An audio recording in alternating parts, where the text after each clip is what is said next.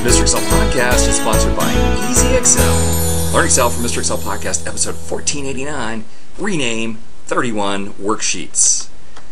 All right, well, hey, if you were here yesterday, you saw that podcast where Damien asked how to create 30 copies of a worksheet, and I showed a great way using Control+Drag, but now the worksheet names all have to be renamed. And yes, we could go through and do this and still be faster than what Damien was doing before, but there has to be a better way. I know a lot of you don't like VBA, but this one is just so flat out simple.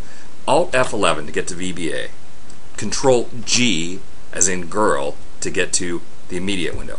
Then we say for I equals 1 to 31, colon, that's next line, and we're going to say worksheets I dot name is equal to. Now, what do we want it to be?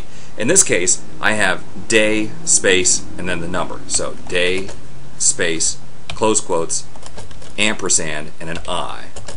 And then another colon to go to the next line, next. All right, so right there, that tiny little bit of code, I'm going to press enter. All right, that's all it took. It's fixed now. Now, if you happen to be in February or April or a day that doesn't have 31, then right at the very end, that's going to provide an error. So I'm going to do 32 worksheets here. Runtime error 9, subscript out of range. That's okay. By the time you get to the error, it's fixed.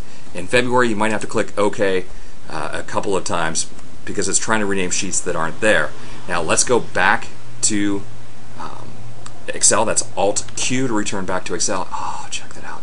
All of the days, all the way, are automatically numbered just like that. All right, so what a bizarre little piece of code if you don't know VBA. Alt F11, Control+G, type this, and if you didn't want day, if you just wanted the day number like 1 through 31, instead of putting day in there, just put that.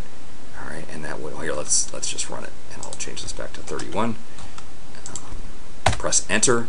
That ran that bit of code. Now it's just numbered 1 through 31. What a fabulous way to go through and renumber all of those sheets, and you'll see that they just go in perfect order straight across. So cool trick, part 2 to solve Damia's problem. Okay, well, hey, I want to thank everyone for stopping by. We'll see you next time for another netcast. Mr. Excel.